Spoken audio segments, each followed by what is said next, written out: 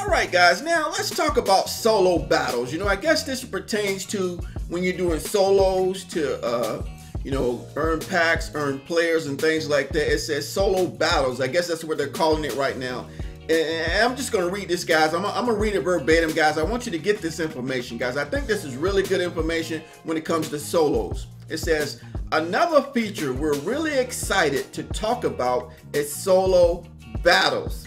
Solo battles brings the competitive feel of weekend league to players who are more comfortable taking on the CPU, which I am. I'm a CPU player, guys. There will be 13 games per week, and in each game you will try to earn the highest battle score. Battle score is earned from completing a solo battle game. Winning a solo battle game and the stats you accumulate in that game. There's one additional factor for determining how many battle points you can earn, and that's by choosing your modifier. Okay. The modifier is a combination of difficulty and game style.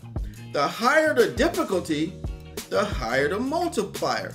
So I guess there are going to be difficulty levels when it comes to solo challenges, but now they're calling it solo battles.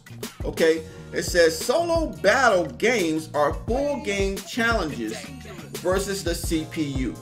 The quarter length is set to 3 minutes, and you will have only one chance to record the best possible results.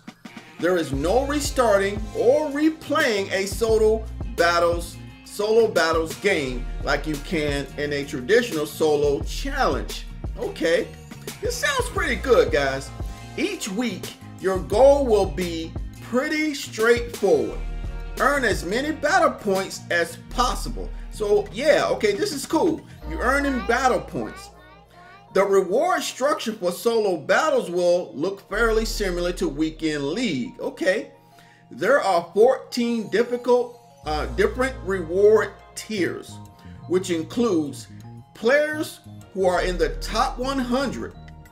We're not quite ready to detail the exact rewards for launch, but we plan on sharing those details when we get closer to the launch date.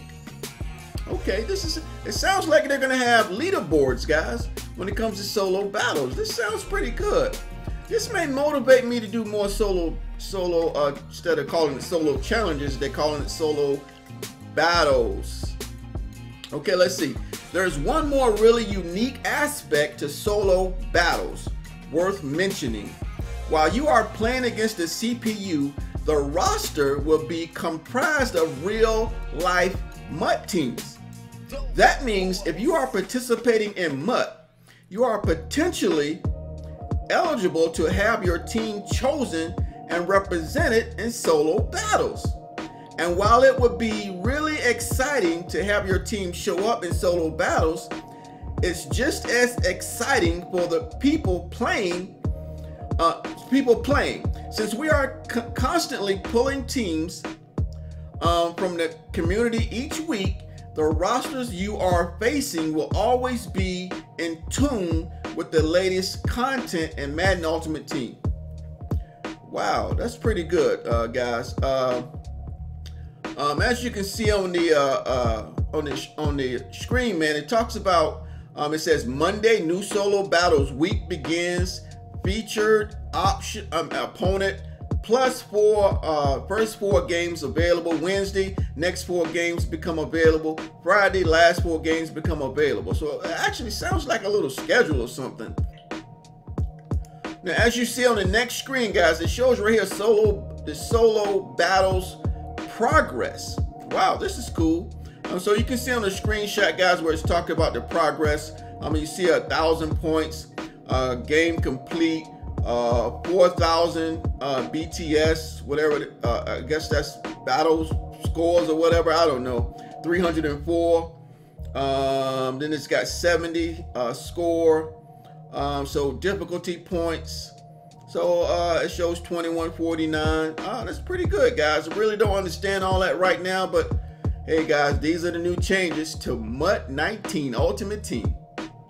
All right, everybody, I hope you enjoyed that information when it comes to solo battles. All right, guys, if you're new to the channel, hit that subscribe button, join the team of Hollywood Sports, and you can't go wrong, guys. And stay tuned for my next video where we're talking about MUT squads, MUT battles.